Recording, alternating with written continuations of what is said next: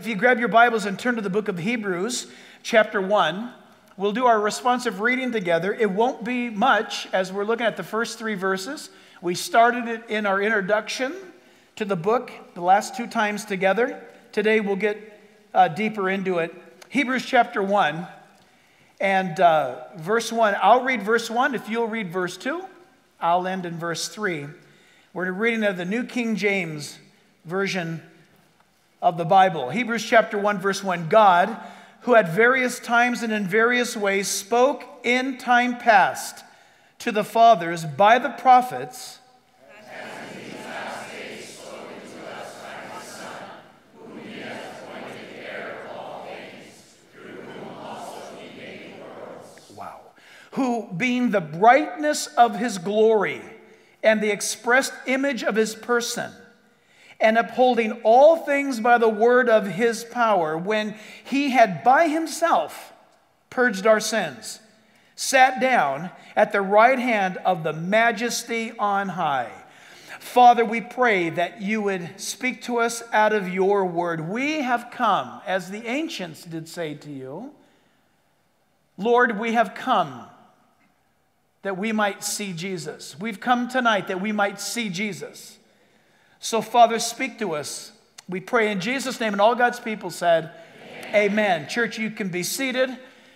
And as we get into Hebrews, the book of Hebrews, a lofty, amazing, powerful work of God expressing to us the priestly ministry of Jesus Christ. You are going to hear throughout this book over and over again from Old Testament references that pertain to the Hebrews, absolutely yes, to the Israelites, certainly. But the book of Hebrews is awesome because it addresses not only the Jew that is now born again or the Jew that is thinking about Jesus as Messiah, but it obviously, being a New Testament book, envelops the Gentile believer. We come out of this book, we will come out of this book having a greater appreciation for Jesus' ministry towards us, his priesthood towards us. We're going to come out of this book of the Bible with a stronger understanding of what it means to confess. What is confession? To whom do we confess? Why do it? Repentance, offering, worship, giving, the Word of God, and the eternal person of the Lord Jesus Christ. You cannot read the book of Hebrews and come to the end of it without having a clear understanding that Jesus Christ is literally the God of all creation, that the personification, the flesh of Jesus 2,000 years ago on this earth, listen to this, and we'll hear it tonight, was the manifestation of the Godhead. So what does that mean? It means that when Jesus walked and Jesus spoke, and you and I, mankind, related to him tangibly 2,000 years ago, they were looking, watching, seeing, hearing, experiencing God the Father attributes, the Holy Spirit attributes, and the Son of God attributes personified in front of them. In other words, when you read the Gospels and when you read the book of Revelation, the first 2-3 chapters, when you see Christ relating, you're seeing Jesus who is manifesting what the Holy Spirit would say in circumstances when someone is sick, or the centurion's servant is ill or dying. You remember this? Or when the woman's caught in the act of adultery. Do you remember what Jesus did? That's exactly what the Father would have done. I think that should excite you. What Jesus said to them and to her in that moment, that's exactly what the Holy Spirit would have said. You want to know why? Because it was the Holy Spirit speaking. It was God the Father speaking because God the Son was speaking. Listen, they're one. He's like, that's what Jesus did, but what would the Father have done? Exact Same thing. Exact same thing. God became flesh for us that we might be able to relate to God in his wonderful love of having provided atonement for our sins and salvation by the blood of the cross.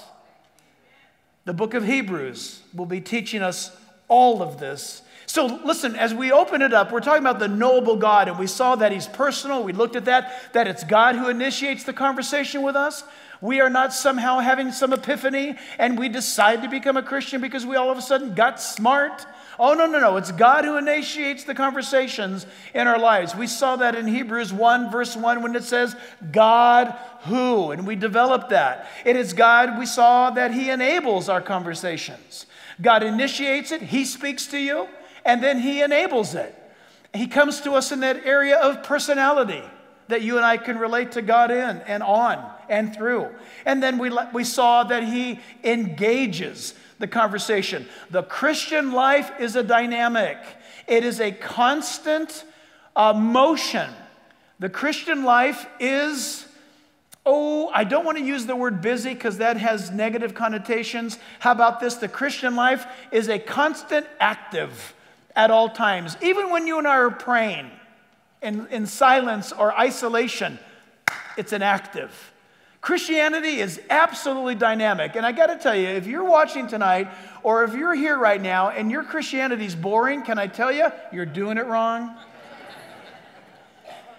Just think about this. The Lord wants to move in the earth, and he's like, okay, let's do this. Let's go, like a good coach or somebody, or maybe parents from the sidelines. Come on, you can do it. God wants to so get things going in the earth that it's as though he's speaking to us and saying, come on, let's go. Ask me. Pray to me. Let me show you what I want to do with you.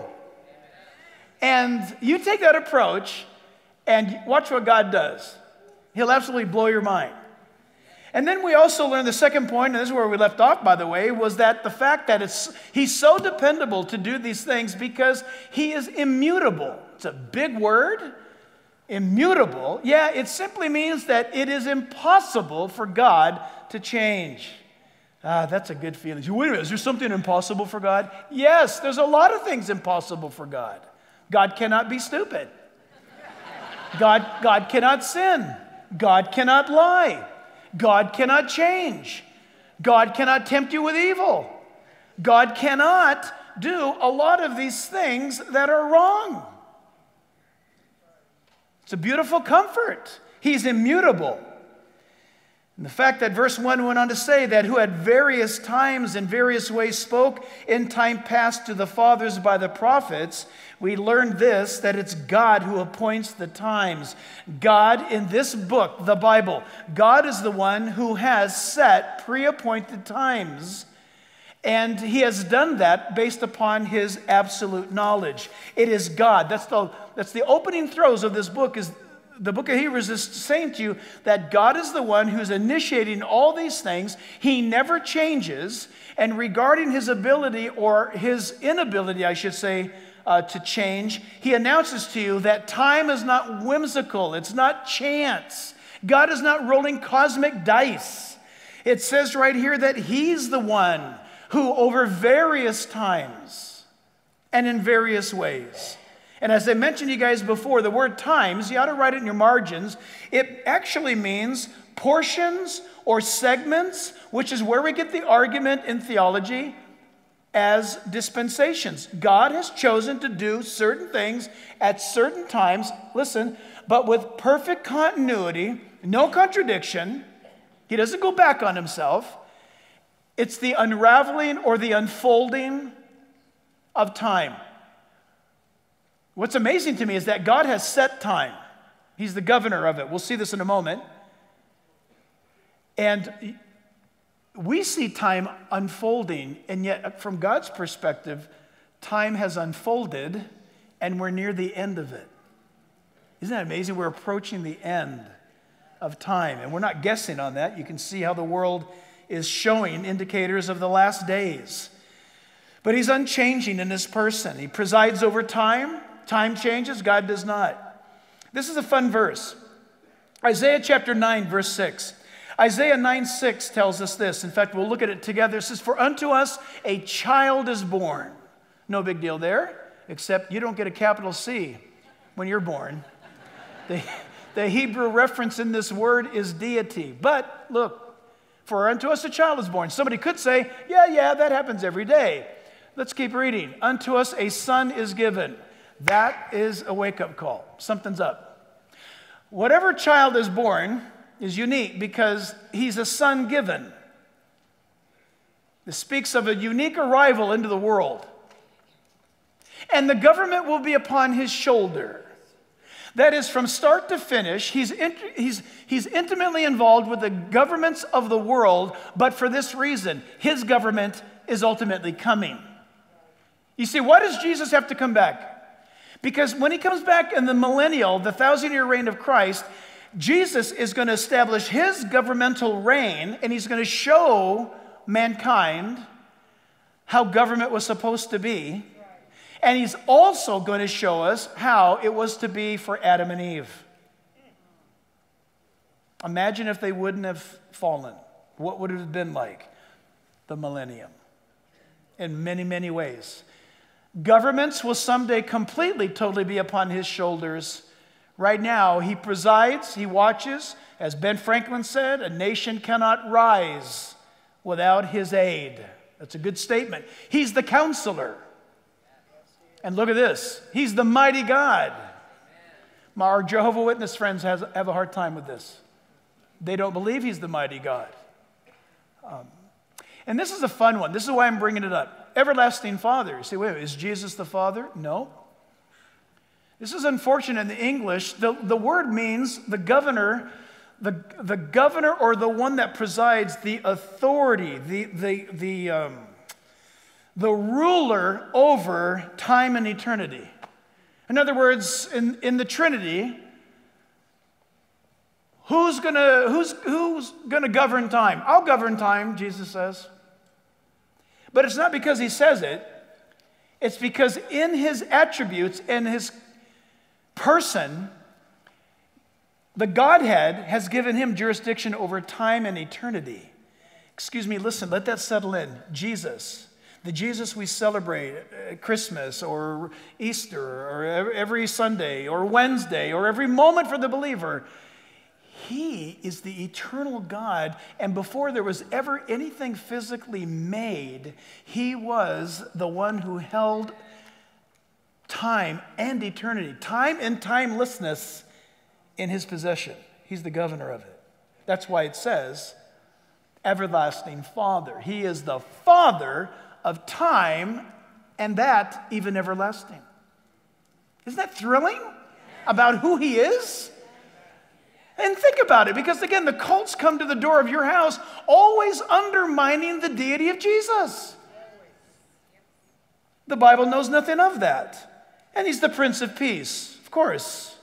Remarkable. Next, we move on to this as we look. Who at various times and in various ways. We see this, that it's he who reaches the soul. It's God in Christ Jesus who reaches the soul of who we are.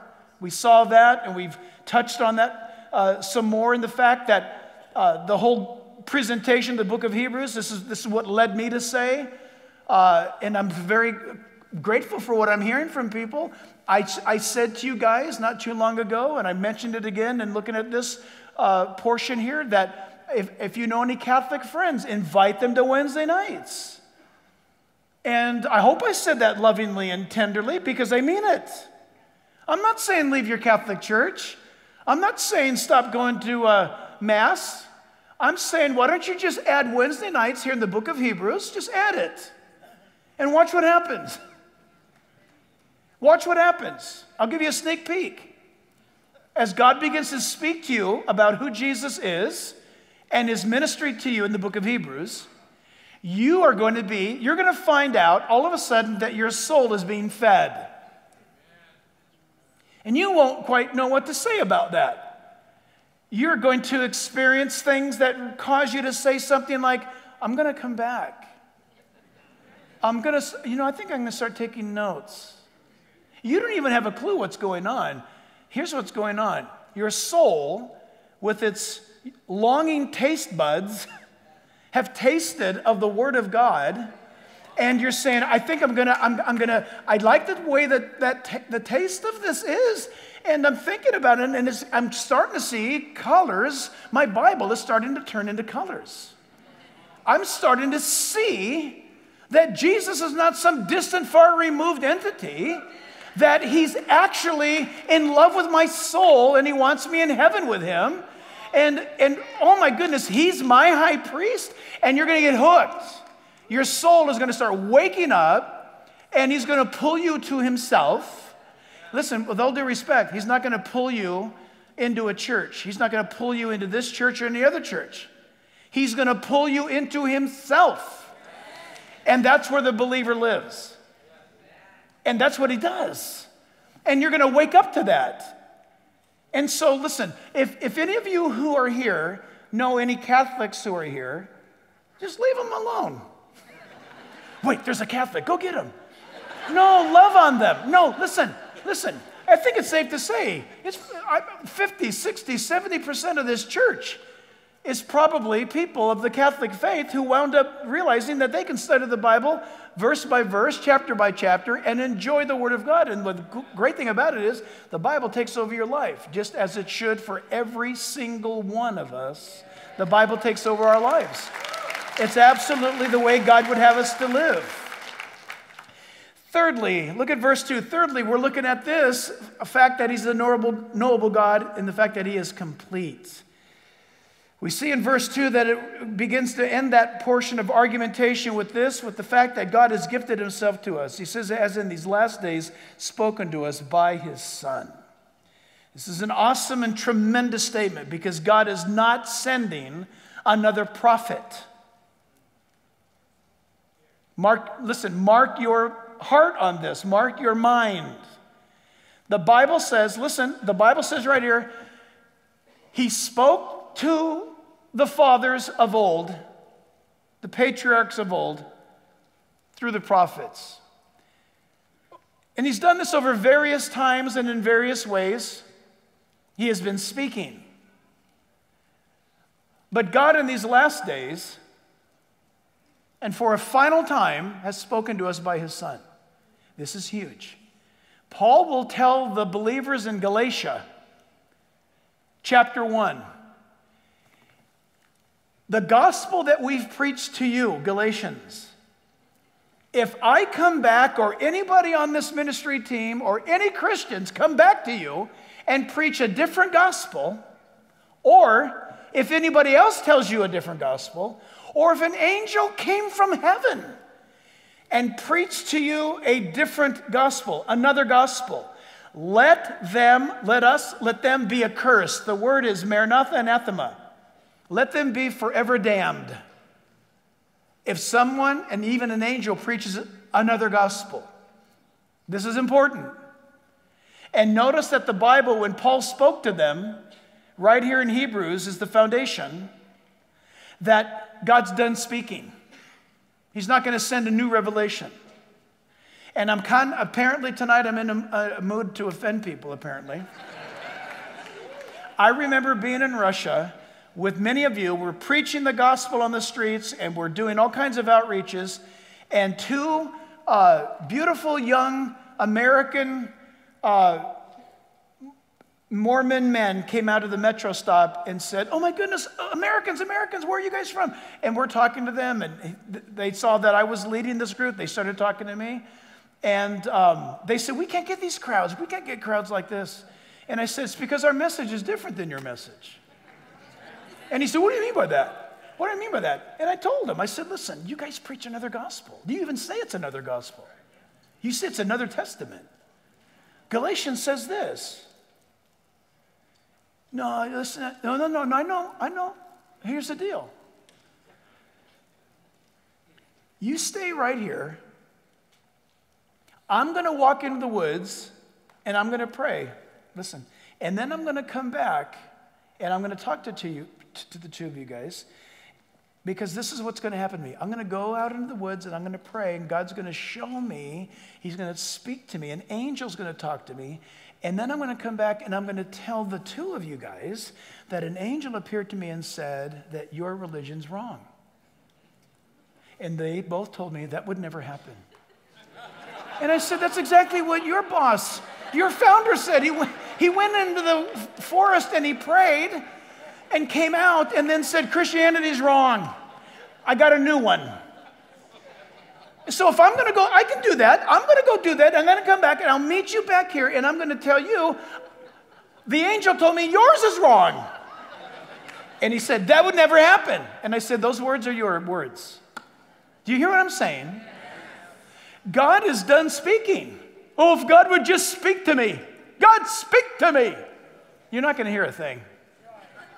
God's going to, well, he might say, read the Bible. Or what would be better is a Bible would fall out of an airplane and hit you on the head. That would be cool. But listen, oh, I just need a word from God. I need a word from God. Open the book, and the word will come out. Okay? But listen, we need to love the people of the cults. We just know where their messages came from. Okay? And then the other group says, Jesus is not God. He cannot be God. He's Michael the archangel. He's somebody big, but he's not God. Can't be. Well, the Bible says this, the Bible says this, the Bible says this. They don't want to hear it.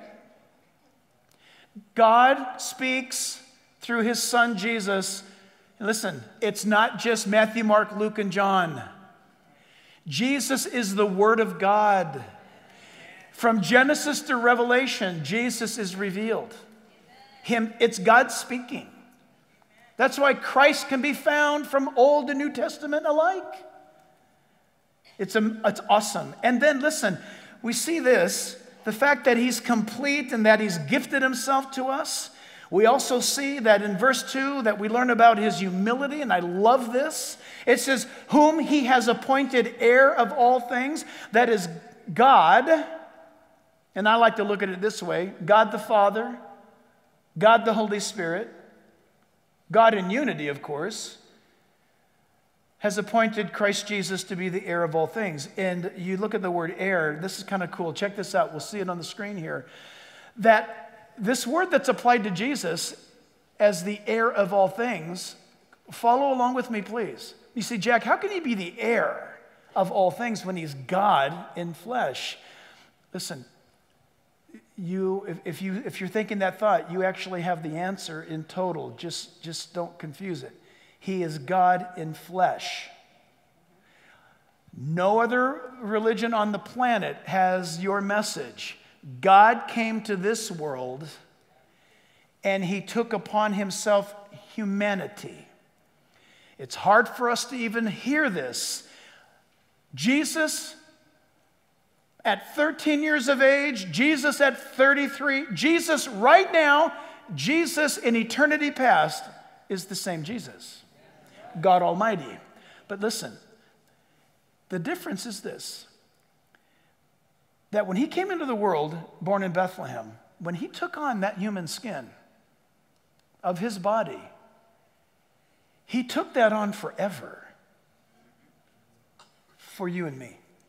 I could even put it this way. Your salvation is as secured in heaven so long as there's a man representing you in heaven. Thank God that man is not Adam or anybody else. That man is the man Christ Jesus. He's 100% God and 100% man, and that is theologically accurate. But that's exactly what you and I needed to experience salvation and to have a high priest, because he knows what it's like to feel what you and I feel. So when the scripture says that he's the heir of all things, it's teaching us that Jesus, as now God-man, he receives as heir what was duly given to Adam prior to the fall. He is the recipient. The Bible's going to tell us that nations will become his. That all that there is become his. He's God, he made it all, but he became man to inherit it all. He turns around, and now this one who has saved us is the one who gives us all things in Christ. The promise of ownership, the word heir, promise of ownership. This is Christ in his humanity, Christ in his deity, authority, possession, jurisdiction, or rule over that which was given. The humble state of Jesus Christ becoming a man and thereby becoming the last Adam. You know, Jesus is taught or presented in Scripture as the last Adam. Are you aware of that? If you don't, we'll come to it in Scripture in times ahead. Last Adam as one who completes what was promised. Listen, the first Adam was who? Adam, but he blew it.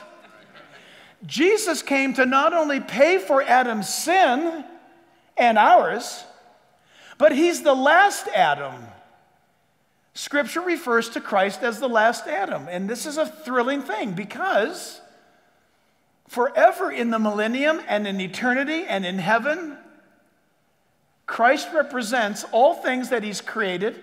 Remember, he's the creator of them all. We'll read it soon if I just keep going. He created them, but then he gives them to us. That's why the Bible tells us that we are co-heirs with Christ. Do you ever think about that? Now, I got to be honest with you. Right now in my ignorant humanity, I don't really care about that. And it's probably because I don't understand it. If I understood it, I'd probably be freaking out about it. I just want to be up there. You know, but listen, I know that sounds, that's so humble. No, it's pretty pathetic, actually, because God wants us to conduct ourselves with much more greater joy than just getting up there. You say, what makes you say that? Because the Scripture says that a broad or grand entrance will be provided unto us in that day. You're not going to squeak. You're not going to go like this. Excuse me, Peter, can you move? Michael, can you move? I'm trying to get into heaven here. You're not going to squeak in. Nobody squeaks in. If you're a born-again believer trusting in what Christ did at the cross, you are drenched, coated, marked by his blood. And it's amazing because when Billy Graham died and entered into heaven, don't you think, oh, Billy Graham, boy, the angels must have been freaking out when Billy Graham died. Not any more than when you die. Isn't that hard for you to believe? I agree. It's hard for us to believe. But theology says it's going to happen. 1 Corinthians 15:42 begins. Listen to this. Jesus, our prototype, the one who is the heir. 1 Corinthians 15:42 says, so also is the resurrection of the dead. The body is sown in corruption. That is, we put a body that has been ravaged by cancer or pain or disease or accident. Right? It is raised in incorruption. So listen, when you put somebody in the ground and you have a service for them and their body over the years begins to decay and become reduced to dust, that's not the person, that's not how they're going to be resurrected. Before that body ever reaches the atmosphere in the day of the resurrection, that body molecularly is reconstituted. That's why we're Christians. We believe in resurrection. Do you know that? We don't believe in reincarnation. That's nuts. Listen, resurrection from the dead. When Jesus rose from the dead, there wasn't his foot wasn't on over there left. Nothing was left behind. There was no dust, no fingernail right there. All of it came up. It has to. Listen, resurrection, everything comes up out of the grave. And for the believer, we are raised incorruptible. That means the body is no longer ever again subject to sin. Wow. Wow.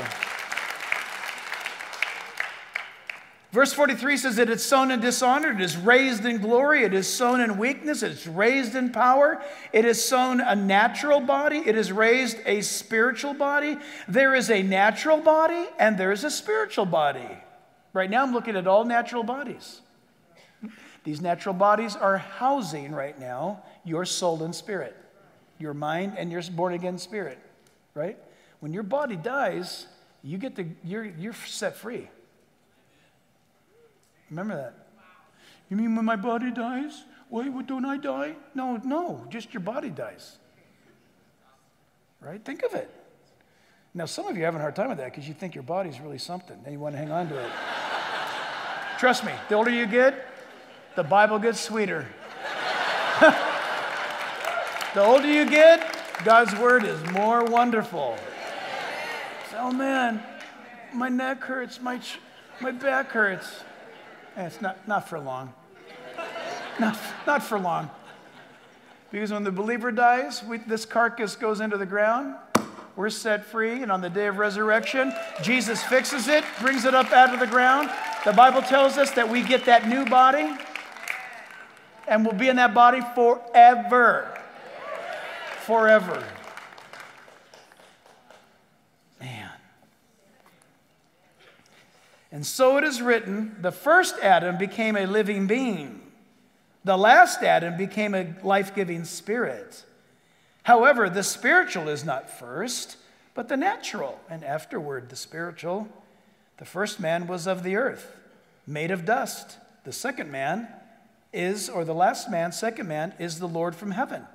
As was the man of dust, so also are those who are made of dust. That's us. And as the heavenly man, so also are those who are heavenly. I love the word heavenly because it presents it in the present tense. So look at you right now. You look at yourself. The Bible sees you in the present tense. You see, I see skin. Yeah, okay. Just so what? Just don't, okay, use it. Just don't get fixated on it because heaven looks down and sees you as a man or a woman that is heavenly. And I'm not saying heavenly like Hallmark heavenly. I'm talking about heavenly meaning your citizenship, your very existence, your spirit is based in heaven. Man. Verse 49, 1 Corinthians 15, and as we have borne the image of the man of the dust, we shall also bear the image of the heavenly man. Now this I say, brethren, that flesh and blood cannot inherit the kingdom of God, nor does corruption inherit incorruption. Behold, you can hear Paul getting excited. Woo! I tell you a mystery, mysterion. The word means something that has always been, but is now being revealed. It's not a mystery like you can't figure it out. That's not the right word. The word means it's always been a truth, but now it's being revealed. We shall not all sleep. Look, notice how the Bible speaks about the believer's dead body. Sleep. We shall not all sleep, but we shall all be changed. Right? That's a great verse for children's ministry. In a moment, in a twinkling of an eye, at the last trumpet, for the trumpet will sound, and the dead will be raised incorruptible, and we shall be changed. For this corruption, or corruptible, must put on incorruption, and this mortal must put on immortality. So when this corruption has put on incorruption, and this mortal has put on immortality, then shall be brought to pass the saying that is written, death is swallowed up in victory. O grave, where is your sting? O Hades, or hell, where is your victory? Man, that's great news. Oh, man. Oh. That's why I say Jesus broke the grave. He busted it. He busted it. Listen to this. Hebrews chapter 2, verse 14. Inasmuch then as the children have partaken of flesh and blood, that's all of us here and now, he himself likewise shared in the same. You guys all get that? Just listen, because you and I live in the flesh, God came in Christ Jesus to live in the flesh, that through death he might destroy him. This is going to be Satan, who had the power of death, that is the devil. That's good news. And release those who through fear of death were all their lifetime subject to bondage, or subject to the prison of fear and the grave. Did you see that? I'm going to read that again. Verse 15, and release those who through fear of death were all their lifetime subject to bondage. Can I ask you, I want to ask you a personal question. I guess depending on how you answer this, depends on if you cut out verse 15 out of your Bible or not. With the worldwide COVID thing over, maybe it's never going to be over if you let the politicians decide. But in a worldwide COVID issue world and a post-COVID world, maybe, just think for a moment, what have we learned? Have we learned anything? I think most people would say we learned a lot. And I would ask, what did we learn? Now we learned this week, and it's going to be coming out, and it may lead to who knows if it doesn't wind up leading to a trial in the world court in Belgium. Is it Belgium? Where's The Hague? Belgium?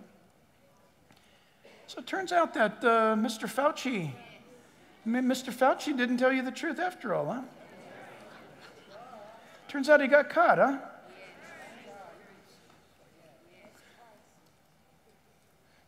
Turns out there's some high-tech people now who's been named as being a co-conspirator with Dr. Fauci, huh? What's up? Let me ask you something. That one single man is responsible for plunging the world into fear. And his cohorts. But hey, listen, people do what people do. That's what they do. But did you, as a believer, I'm just talking to the believers right now. Did you, as a believer, were you walking around biting your fingernails and waiting to die? Fauci had no control over my life. Think about this for a moment. That apart from faith, fear now rules in the world of man. Does it not? You cannot, listen, you may not like what I'm saying right now, but you can't prove me wrong. The whole globe learned how to fear at the same time. That apart from faith, fear has scared the church. See my air quotes? We were confronted with the reality of the Bible. Do I trust God? Is he even trustworthy? Can God really save me? If he can't, listen, if there's germs floating around invisible right now, my goodness, I just heard on the news tonight, 400,000 people die a year from malaria. Nobody's crying about that. Why are we not crying about malaria?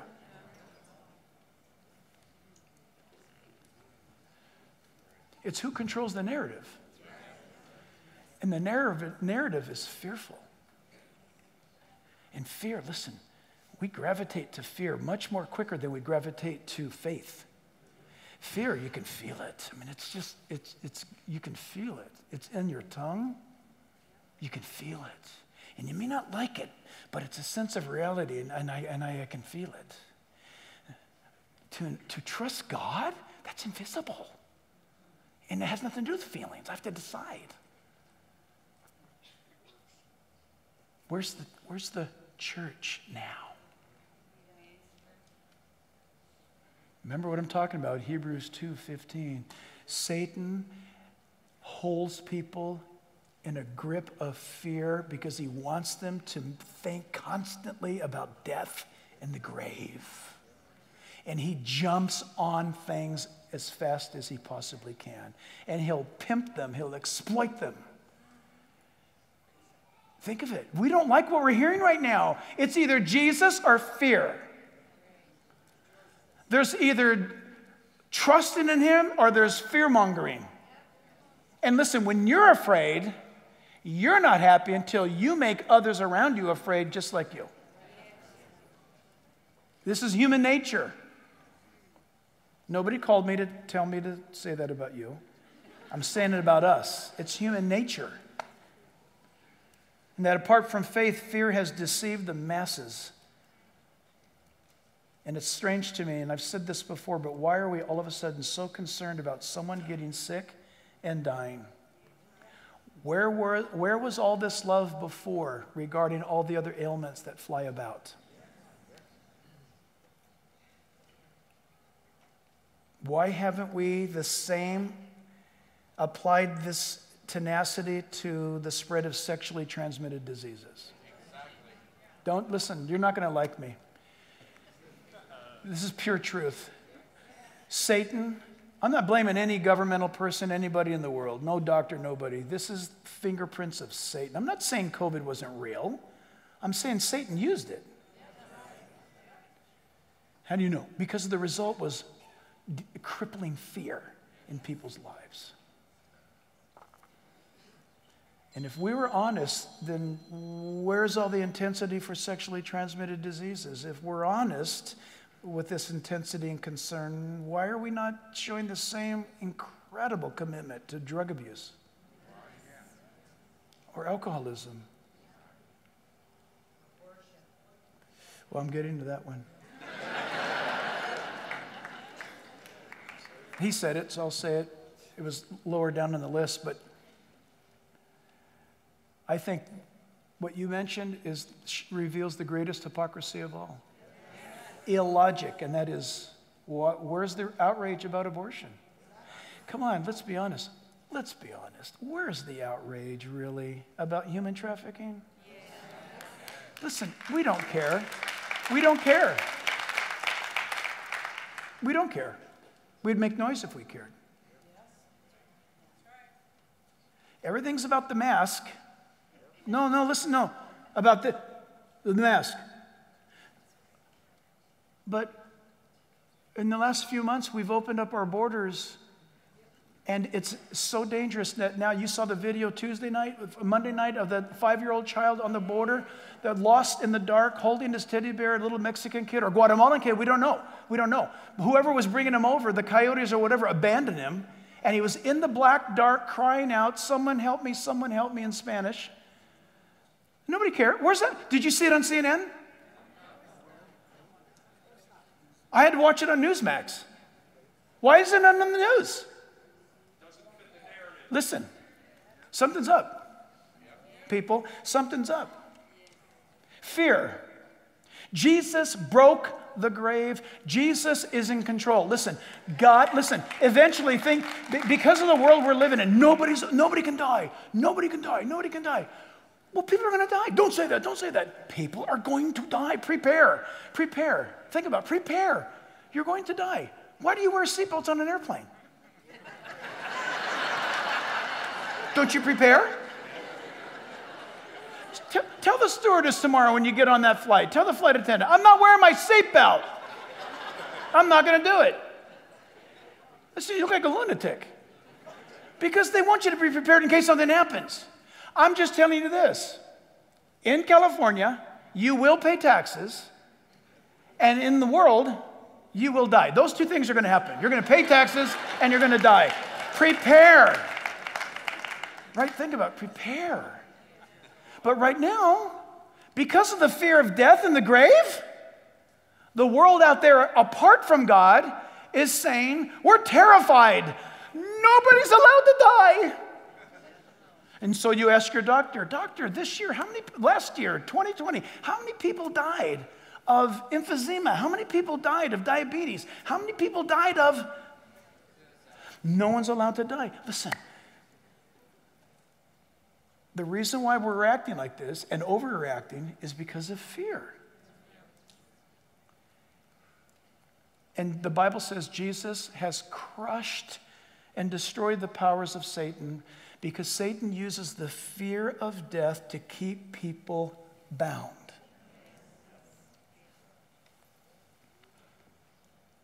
God wants you to live righteously, holy, beautifully, reckless for him. I'm not saying don't wash your hands. Wash your hands, stay home when you're sick. And can I say this? Men, I know women have got to wash their hands in the women's bathroom, right? I mean, they've got to. But I think I'm going to start setting up a hidden camera in men's bathrooms. Come on, guys. Men, wash your hands. And then women wanted to use the men's bathroom. You should have asked me. I would have told you. You do not want to use the men's bathroom. Ladies, not a good idea. Whoever had that idea, it's a bad idea. Co-ed bathrooms, not a good idea. I'm hoping a woman's bathroom is way cleaner than a guy's bathroom. But wash your hands, be clean. But listen, regarding your faith, be reckless. God will sustain you. Step out, let him lead you, let him guide you.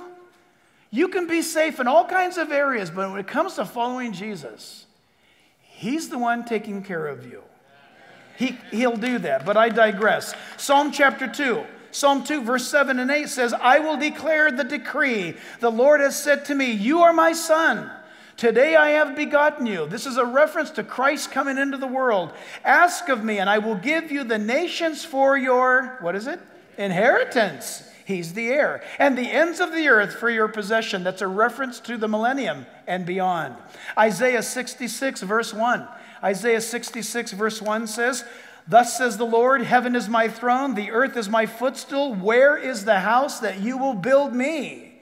And where is the place of my rest? For all those things my hand has made, and all those things exist.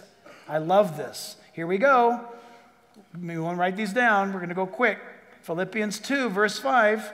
Now you just heard the God of the Old Testament say that he's the creator and he made them. Philippians 2, beginning at verse 5. Let this mind be in you, which was also in Christ Jesus, who, being in the form of God, thought it not robbery to be equal with God, but made himself, this is the great kenosis, that God would take birth into this world. Amazing.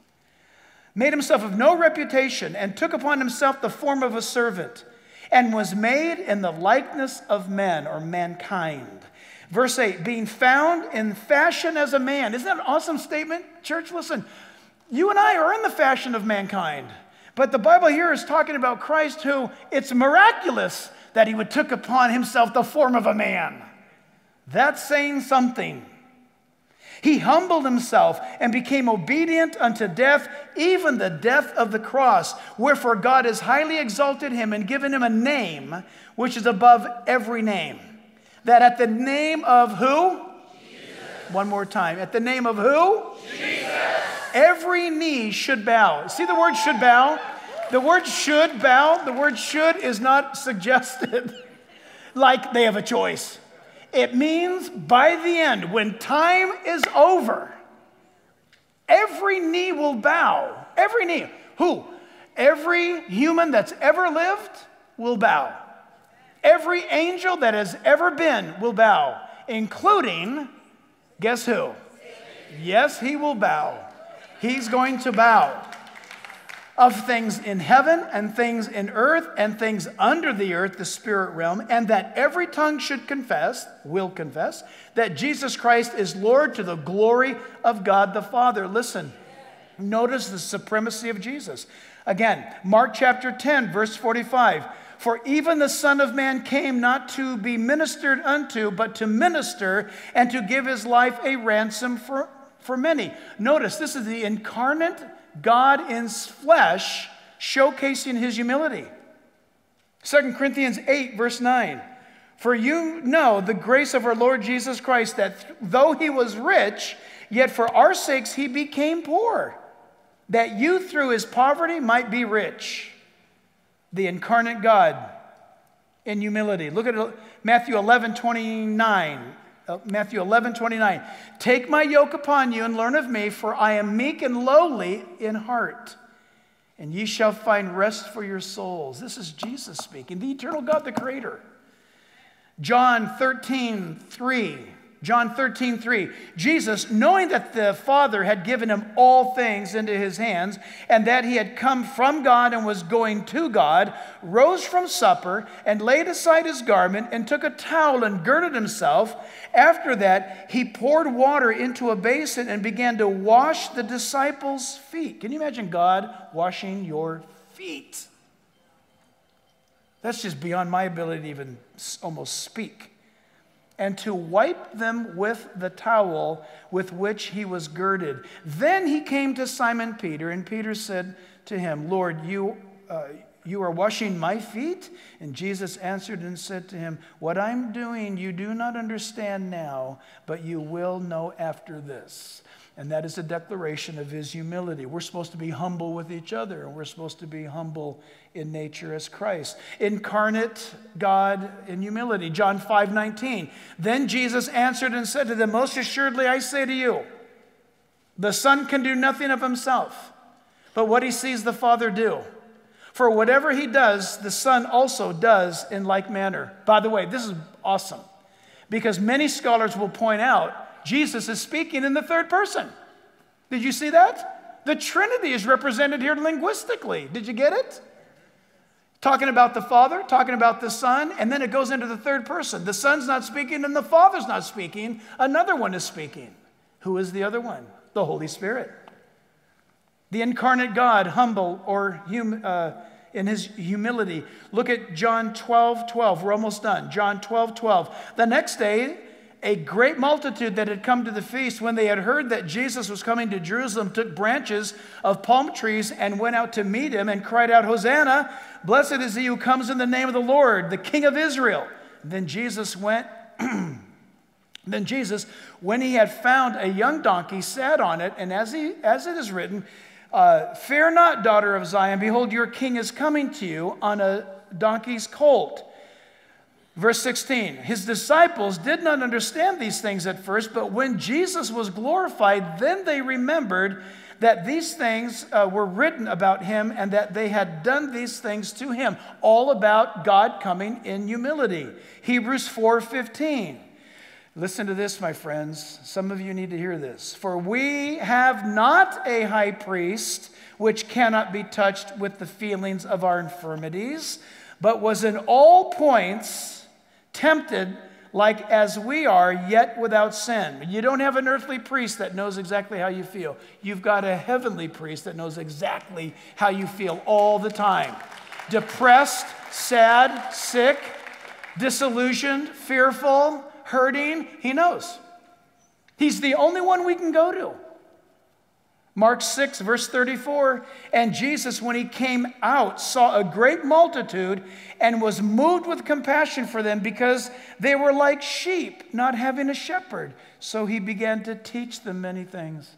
I love that, by the way, as a pastor. That's one of the goals of my life. When I grow up, I want to do that.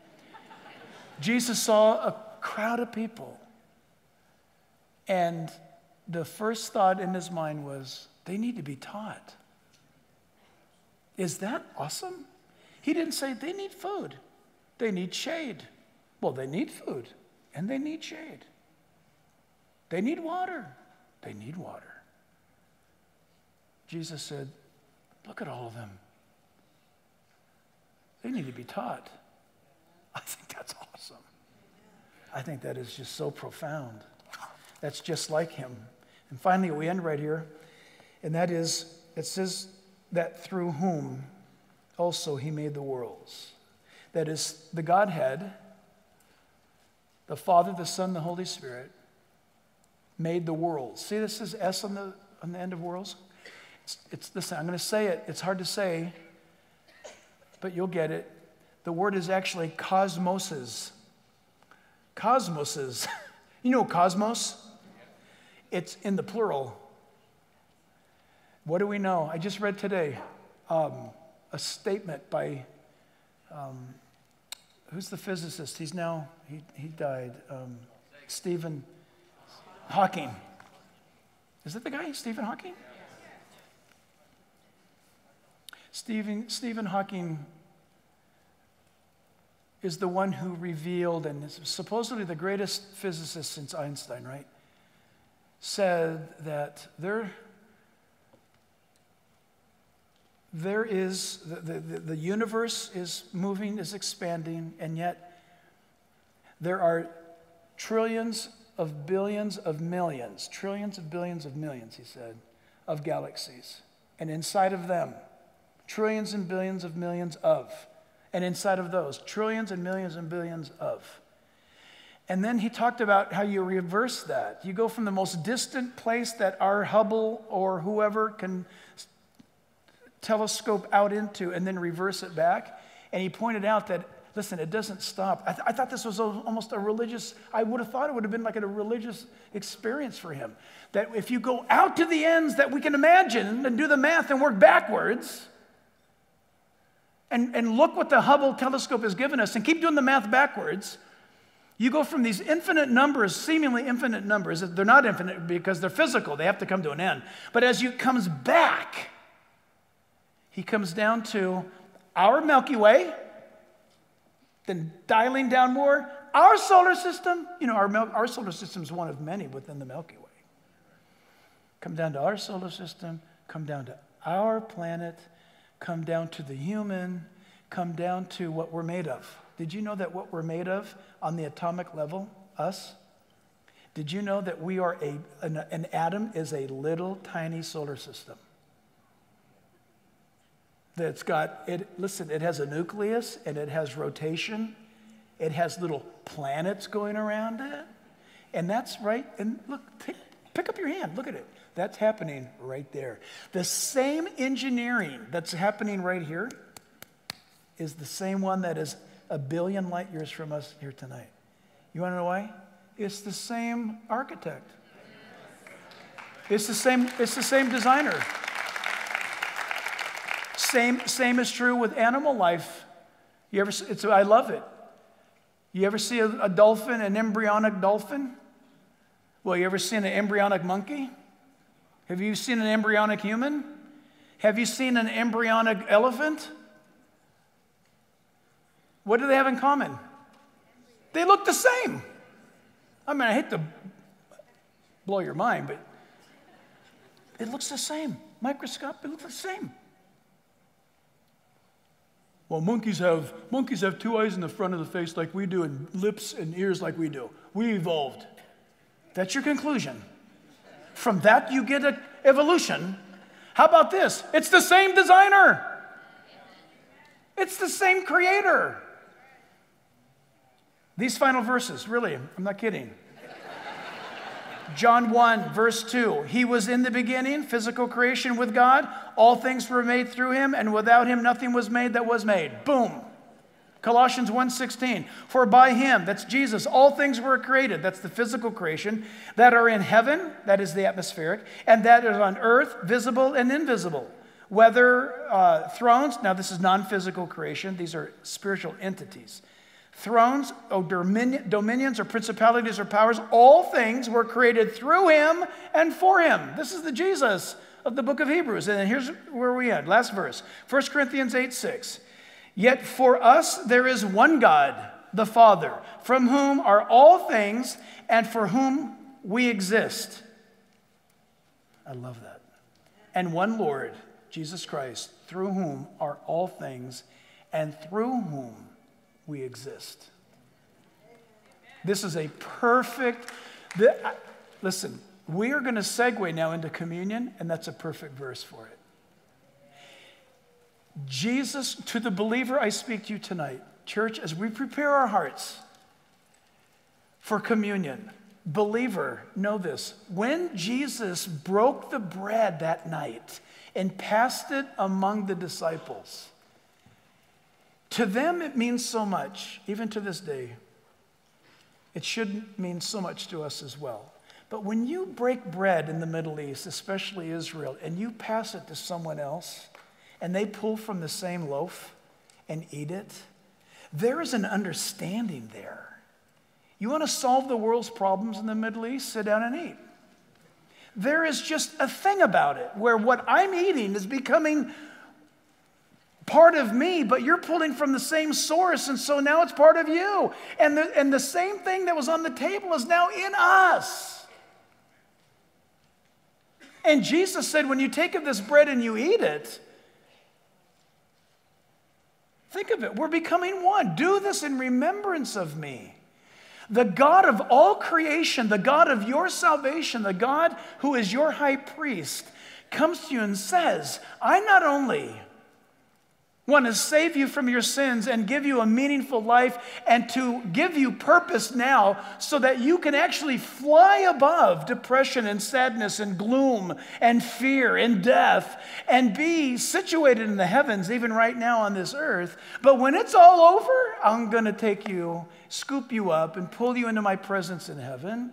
And so much so I communicate this, that until I see you again, I want you to partake of this bread that reminds you, I'm in you. And I want you to drink of this cup, which reminds you that my blood washed you clean of your sins. Listen, Christian, we celebrate, we rejoice in this.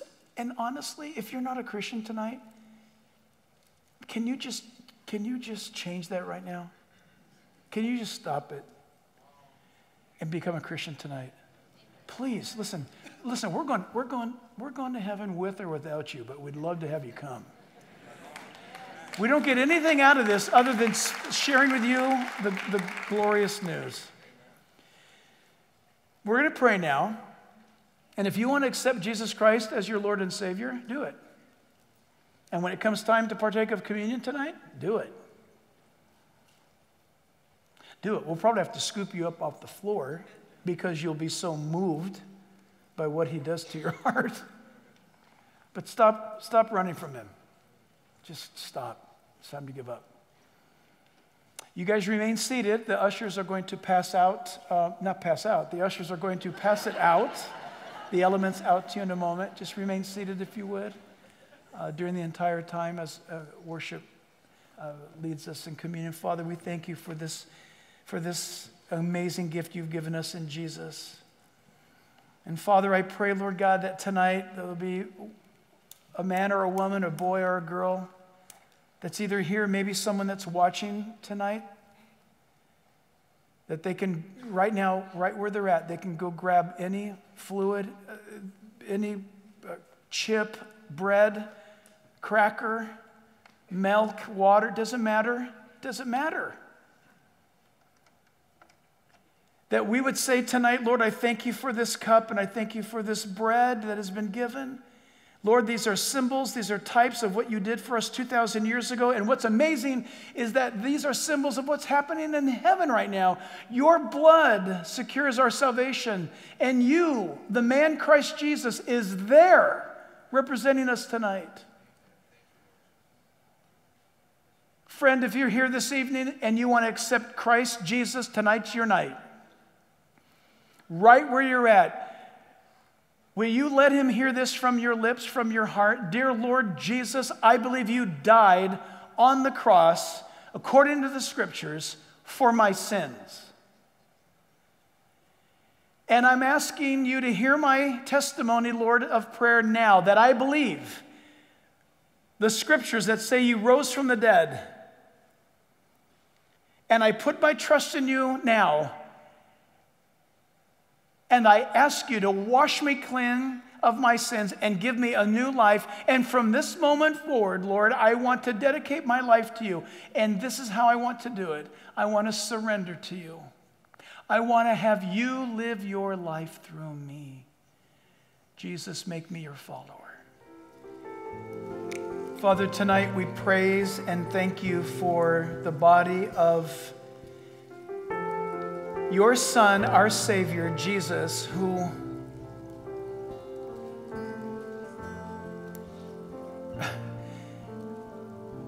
not only came here,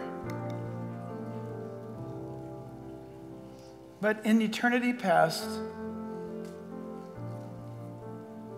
loved the idea that he would be our redemption, that it's one thing to be somewhere. It's quite another thing to long to be there. How is it, Almighty God, that you longed to be with us, to come to us, broken, lost, mean people, alienated from you, and you came to buy us back out of our mess is truly awesome. Lord, we can say these words. I can declare them now. I do so by faith because I don't get it. I cannot fathom such love. No wonder why forever is forever. It's going to take that long for us to experience your love. And Lord, thank you that your Bible tells us that the blood of Jesus was presented before the altar in heaven. I'm so grateful. We are grateful, Lord, that it was not offered on some earthly temple, some place, some shrine on earth. Thank you, God, that there's no fence around it, guards, laser protection, some iconic destination for tourists to look at where your blood was offered. Thank you that it's in heaven. Thank you that no moth or rust or thieves can break in and steal that. Wow. We love you, God. We praise you. And so, church family, with this bread and cup, let us partake together in worship of him. In Jesus' name.